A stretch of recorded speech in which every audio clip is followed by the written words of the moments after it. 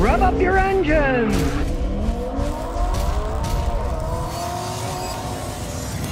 There's an Audi owner that he found his basic HVAC, the heating, ventilation, air conditioning system, was paywalled after he pressed the button to turn it on. So he couldn't even get the basic functions. Now, it wasn't Audi e-tron, their electric car, and it had a sync button. That's something you got to pay extra for. The guy didn't pay extra for it. So he pushed it, and then his basic system didn't even work. You can buy these electric cars, they don't have the bugs out of the things, and charge extra and extra. They're like Bill Gates, you know, you can't even buy this. You can lease this from me per the year, but you can't buy it because it's my property. All that money for a car, you know, and they don't even let you get to the systems that are in the system without paying extra. Fight this stuff, tooth and nail. If they don't, they'll all start doing it. If one does it, they'll all start doing it. So, fight it tooth and nail. Don't accept this kind of crap. Don't buy their cars. Tell the companies, you're going to charge us there? We'll go buy somebody else who doesn't charge for that. Because if one doesn't get away with it, they'll all start rolling down. They're greedy. They'll get even greedier. So, stop them in their tracks. Don't let them continue to flow along with this. Well, you got to pay extra for this, every year extra for that. No, don't accept this crap. Because if you do, they'll keep charging. Bill Niles says, what do you think of the undercoatings of special materials used by some companies like NHOU that apply it? Is it worth the money to have this done? I live in the Northeast. Depends on the car you have. Take a late model Toyota.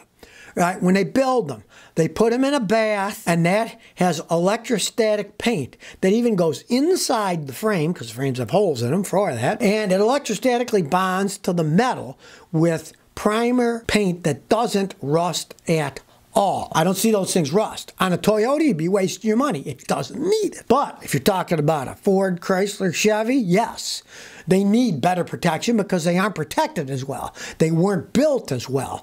Now, realize one thing, though. If your car's already started to rust, it's a complete waste of time because rust happens from the inside out, and if you coat rust, it'll just seal the rust in, and it'll rust out even faster. My sister-in-law had a Ford Pinto in Buffalo, and it was rotting there. Then she drove it down when they moved to Houston. Well, cars generally don't rust in Houston, but she brought one already rusting, and it is so humid in Houston all the time, being on the Gulf Coast, it rusted so much the door fell off of it. So once they start to rust, it's too late then. Scotty, what do you think of the Subaru Brat? Well, they were interesting. You know, they were little pickup trucks, and they had a little fiberglass seat in the bed. And there was a reason behind that. They put the fiberglass seat in the bed because, at the time, they said the Japanese are dumping cars in the United States. They put a tariff on the pickup trucks, right? So what did they do? Put a seat in the back and said, well, no, this is SUV. It's got a seat in the back. And they got away with it not being a pickup truck. Now, they were fine little pickup trucks. They were cheap little things. You know, they rode around like little buckets, clangety clang, but they could run a long time. They were interesting vehicles. Eventually, you know, all the laws changed.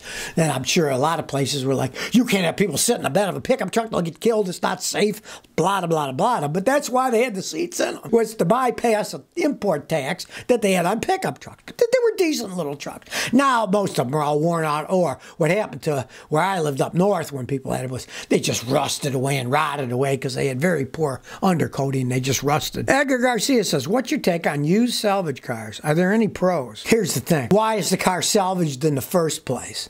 Now, sometimes you might get lucky. I had a guy bring me a car last year here, and it was a beautiful car, and he bought it at one of these big salvage places, right? But he knows cars. So he went to them, and there were acres of them there, and he looked at his, and it said the frame was bent, and all of a sudden he crawled. The frame wasn't bent. The frame hadn't been damaged. It was just a mistake by the insurance company. Somebody ripped somebody off probably somewhere, right? And he bought this thing for like $12,500, and he got offered like $30,000 3 months later from Carvana because it wasn't wrecked. They looked at it, and they offered. He didn't sell it to him at the time. He might have now. I'll have to ask him when he comes. He's coming in a few weeks. See if he did sell it and make money on it. But normally salvage cars, they're totaled by an insurance company for very good reasons. Do you want to buy one? A lot of them are flood cars. Now, as a mechanic, I might be able to get a flood car going. But then 6 months down the line, all the electronics might go.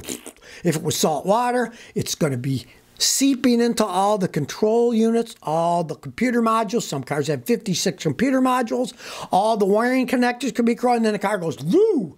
All this crazy crap happens because you got a flooded car. So usually it is not a good idea. Hugo Z says, I got 06 Acura TL, 225,000 miles. I have no history of timing belt service. Should I Do it or leave it. Oh, definitely want to do it. 225,000 miles. One, you don't want to be stranded. You don't want to ruin an engine over some stupid thing. If it's a V6 engine and it's an '06 Acura, a timing belt on it, not a timing chain.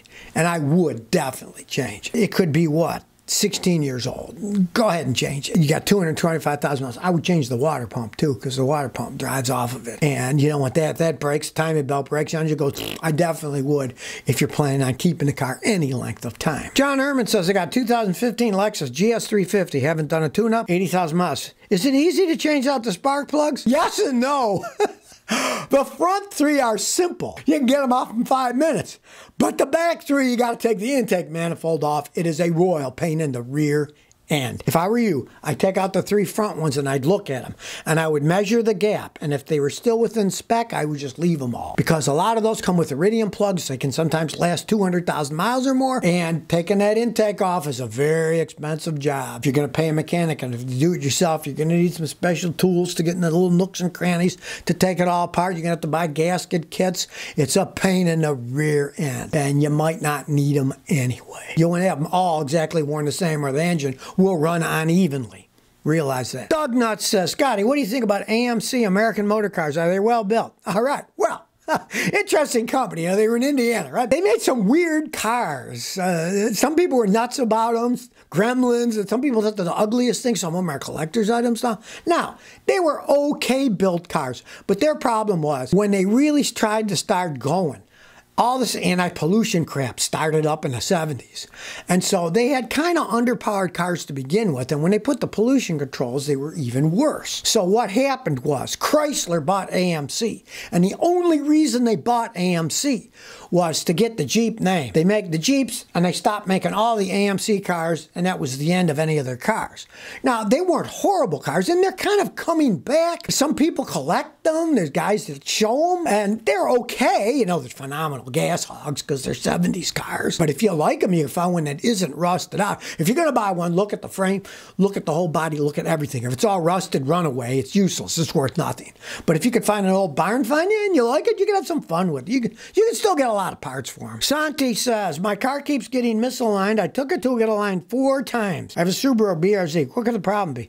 Well, one, if you live in a crappy area that's full of holes in the roads, it's going to just keep knocking it out. You got a BRZ, you're probably driving it reasonably fast, and you hit big potholes and stuff, it's just going to knock it out. Now, I don't know if the guys that are aligning it know what they're doing. Some guys don't know what they're doing, and they say they do. Check your tires. You might have a problem with your tires and they're aligning it. You got a problem with your tires. It doesn't matter what your alignment does. It isn't going to fix a problem in a tire if they're worn out. I would start by going to a different place. A guy who knows what he's doing, who can check it all out, tell you the truth about it. Maybe something on the frame's bent. I don't know. But you need an expert, because the only other reason it'd be going out is if you keep hitting gigantic potholes.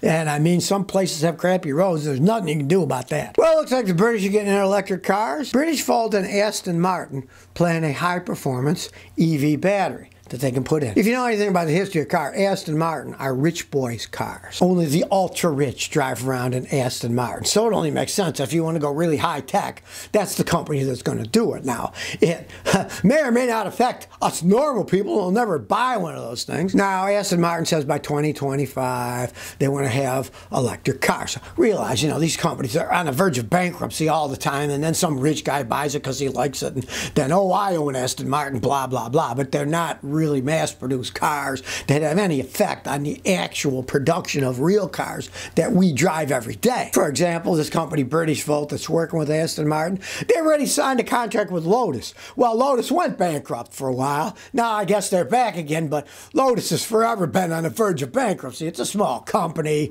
You know, they don't even make their own engines. The little ones had little Toyota 4-cylinder engines. The bigger ones had Toyota V6 engines in them. I mean, it's kind of a higgledy-piggledy, put things together from all over the place. And the hilarious thing, these companies, they're always borrowing money from somebody else. The British Volt company itself just started a funding that they got 40 million pounds in to do research or stuff. You know, they're all playing with other people's money. And they got UK government backing that unlocks 1.7 billion pounds government money coming from now. You know, I mean, these guys with electric cars, they're just getting money from everybody. Be leery. I've been on the planet for 69 years, right? Guys that are gambling with your money, don't trust them as far as you can throw them. They promise everything, and then when it comes to fruition, hey, 2025, will they have any out? Will it be revolutionary? You know, people have been working on stuff like solid-state batteries for decades, and they're nowhere near making a good one that works in a car yet. They always say, well, it's just around the corner. It's just around the corner. Just like when I was a kid. Oh, we're going to have flying cars just around the corner. There still are not any flying cars. And that was in the 1960s. That was a long time ago, right? 60 years ago, and they still don't have them. Maybe 60 years from now, they'll still be saying, well, solid-state batteries just around the corner, you know, just give us a few more $1 billion to research it. So if you never want to miss another one of my new car repair videos, remember to ring that bell.